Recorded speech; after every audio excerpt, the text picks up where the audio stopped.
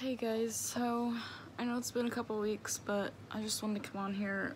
Sorry, I look horrible. I don't have any makeup on. I kind of just woke up, but I have been struggling a lot, and I don't know like what is going on, but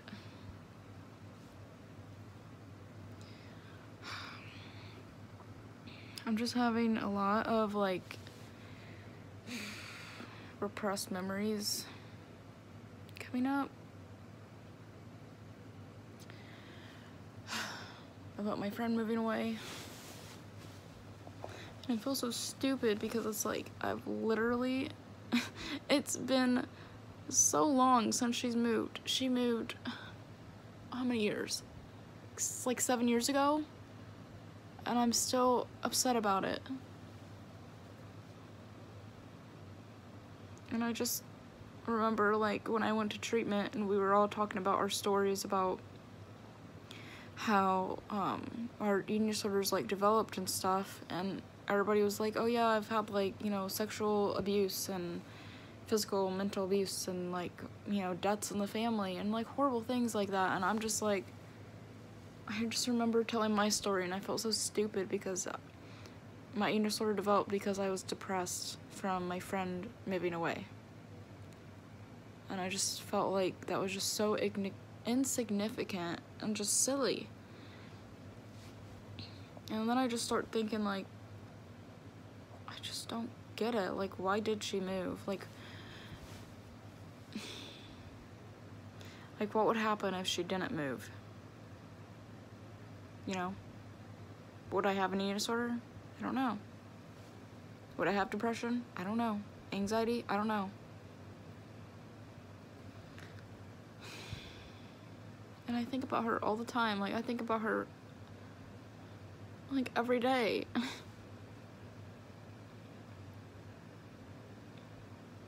I just miss her a lot.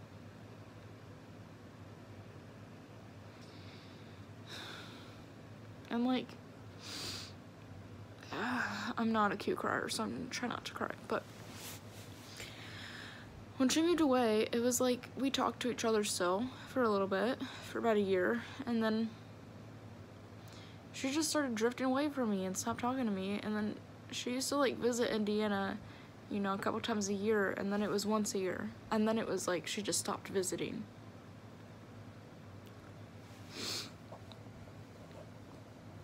And I just don't get it. Like, she was my only friend at that time, and so it just really hurt when she moved.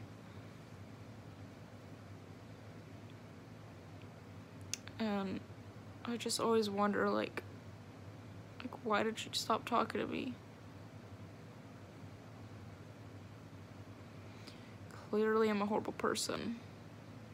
Just must have just not been a good enough friend for her. I don't know.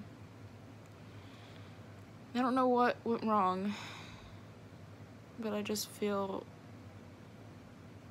really crappy. And this weekend was hard. So it was Will's birthday on Friday, and like it was fun and all, but I just don't do well being around a lot of people all the time. Like, I'm very introverted, and so it stresses me out to be around a lot of people and be out of my house. Like, I'm such a homebody, and this is my safe place in my room. Like, this is where I like to stay, and I don't like to go very far from my house other than work. So what we did was Friday we went to his house, Will's house, and we had dinner with his family, and they made chicken saltimbocca, which is what Will really likes to get at this place called Buca di Beppo. And they decided they just wanted to cook it instead of go there. So they cooked it, and we had Dairy Queen ice cream cake because I actually made it since I worked there. And we had ice cream cake. And then, I'm sorry, I just keep losing my train of thought. Okay, anyway, so Sunday was alright, and then Saturday, what did I do Saturday? Oh, Saturday, my family wanted to celebrate his birthday, and so we went to Buca di Beppo. and we got something else, and we got these things called stuffed shells, and they were really good. And we got salad, and we got garlic bread, and we got tiramisu, and I even got a glass of wine, like a little sangria thing. It's delicious, by the way. It was a lot of food though. Like, I felt really, so guilty, and I got really bloated because the Italian sausage inside the stuffed shells, they did not settle well with my stomach.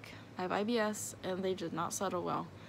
And I got super bloated, and my stomach hurt so bad. I felt like someone was stabbing me. So I took some Gas-X, and that helped a little bit. And then, what else?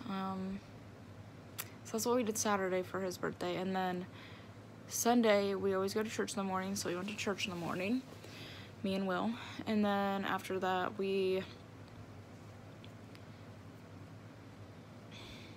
sorry, I keep losing my thoughts.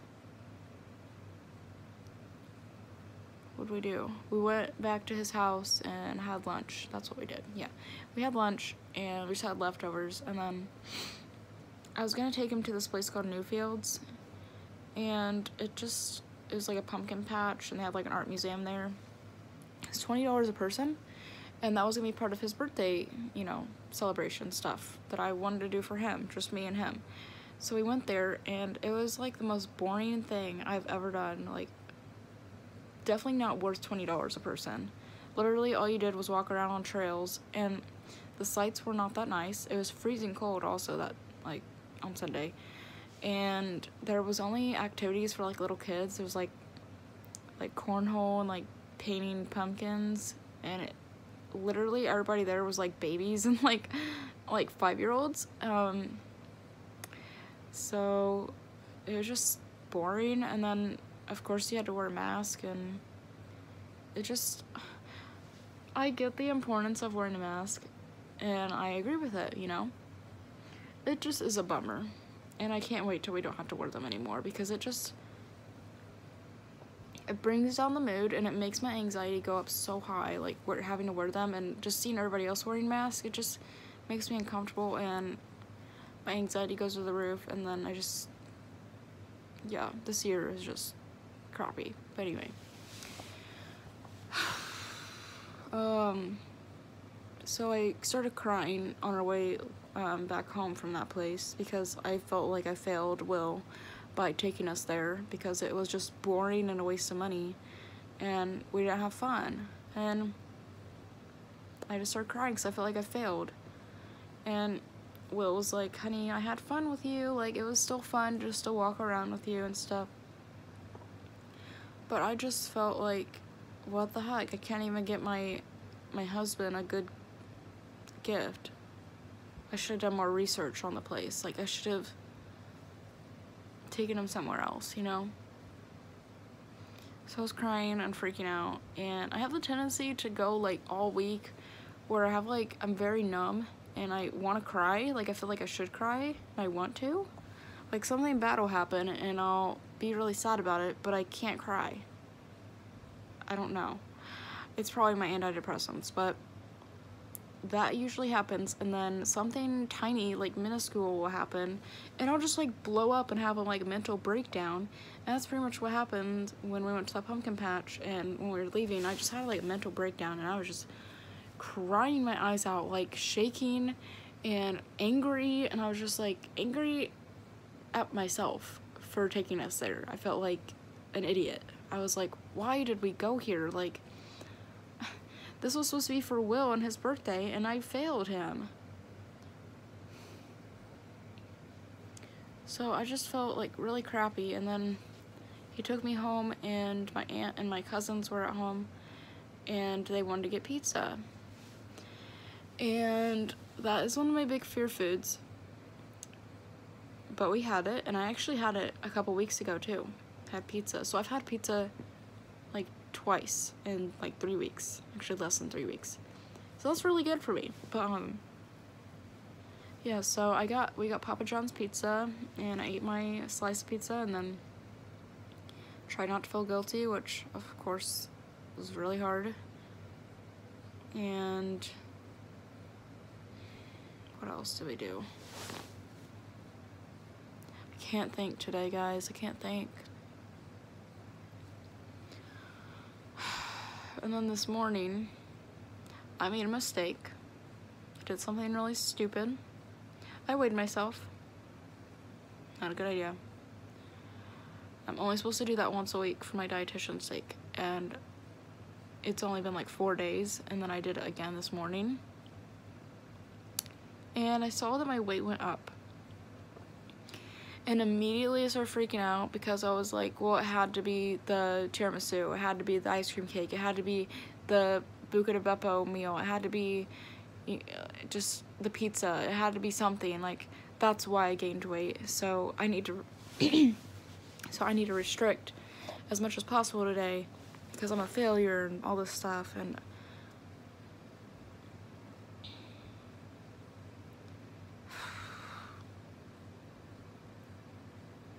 I just felt so shitty. And then I was mad at myself for even weighing myself because I had a feeling I gained weight, and I did. And of course that freaked me out. So now I'm just like really struggling with urges to just restrict so much today and this whole week. And like, I want to go to the gym today, but I don't know if that's motivated from my eating disorder or if it's like, do I really want to go to the gym? I don't know. I feel too depressed to even get out of bed. I literally haven't left bed and it's like noon. And I haven't left bed and I've been up since like 8 in the morning. I haven't even left my room. Well, I did leave my room to weigh myself, but you know, went straight back to my room. Anyway, I just feel really depressed today, and it was just too much. This weekend was too much. Like, I had fun, but it was just an overload of challenges, and being around people for 3 days straight was just so hard for me. And I just feel mentally drained, and literally all I want to do today is either eat everything or not eat anything at all. So, that's great. And I'm really tempted to use laxatives.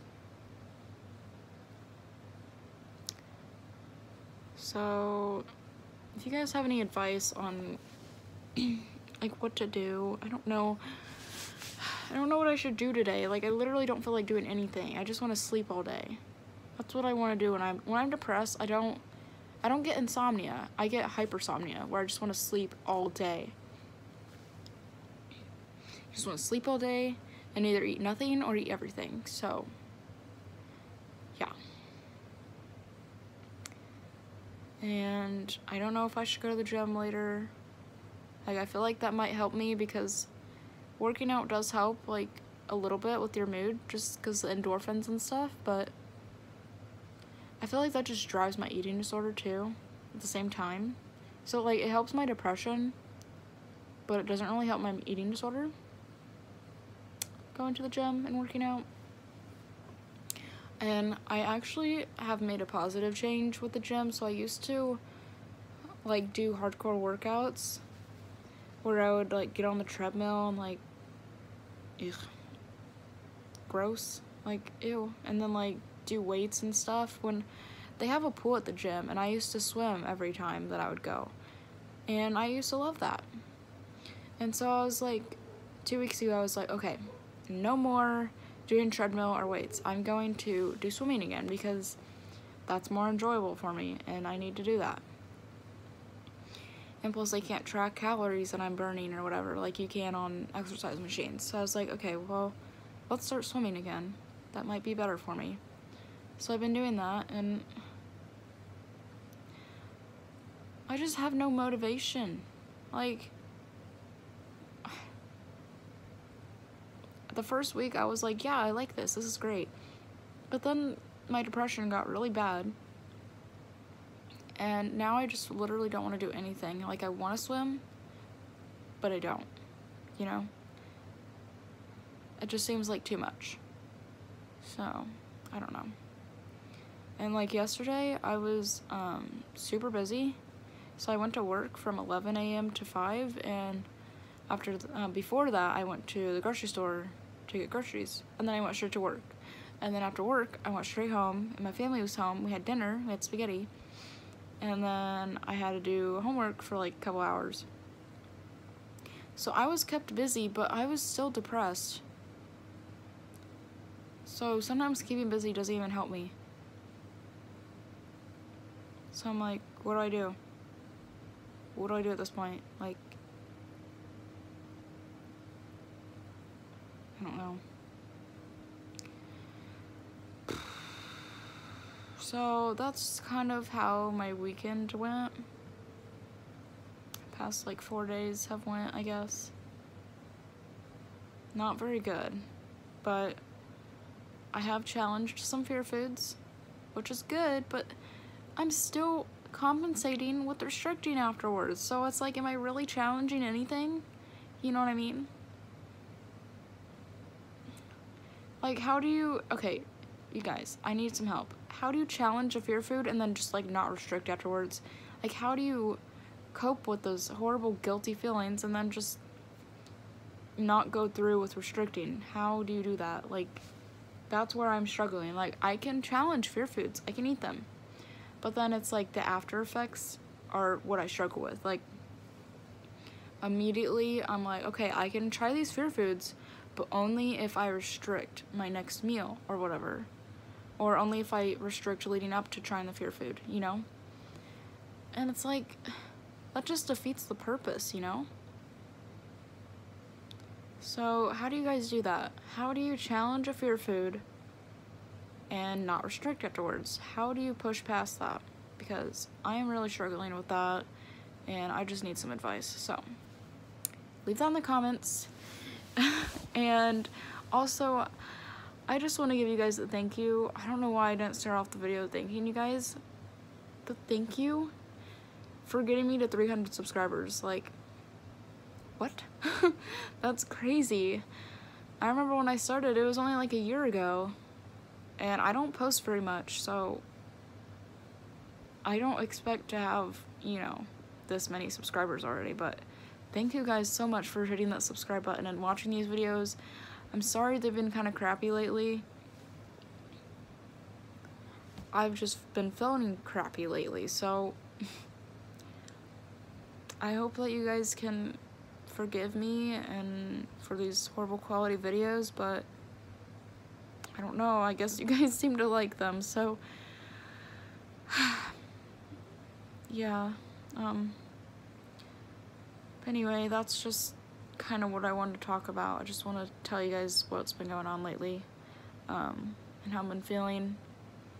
So hope you guys are doing better than me, and thank you guys for the support, and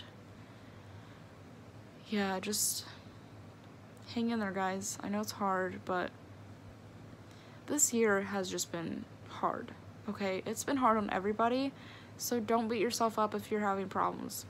Please don't beat yourself up for it, because everybody, probably 80% of the people, probably more than that, have had issues with this whole COVID stuff, and, you know, the protests going on, and the election crap, all the political unrest. It's just been so much crap this year. Like, literally, it won't stop. So don't feel bad if you guys are struggling.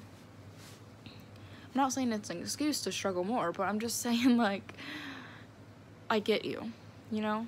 Like, I get you, and I get how you're feeling. It's hard. This year has been crazy hard, but you know what? We are almost done with this year, and this election is almost over. Thank God, because I'm tired of hearing about it. I'm tired of all this political crap and the debates. I'm tired of it. I'm tired of everybody fighting all the time. So I'm just excited for the election to be over. I really don't even care, honestly, at this point. I just want it to be over with. And we got 2 more months left of the year. And guys, 2 more months until Christmas. So keep that in mind. That is a plus, because Christmas makes everybody feel better. Come on.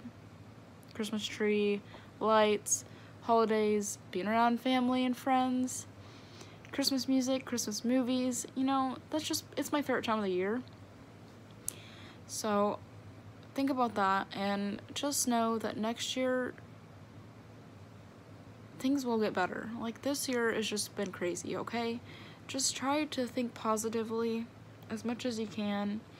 Try to think of something you're grateful for every day. That's what I've been trying to do. Just think about something that you're grateful for every day and write it down, or pray. Like, I've been trying to pray more. I mean, I'm a Christian and I believe in God, and it's okay if you don't, but I'm just throwing ideas out there for you guys. So do whatever it takes for you guys to just keep positive, okay? I know it's hard, but you guys got this, and thank you for staying with me and being here for me. And I'm sorry I've been an emotional wreck in this video, but that's me. So I hope you guys have a good week, and I'll talk to you guys later.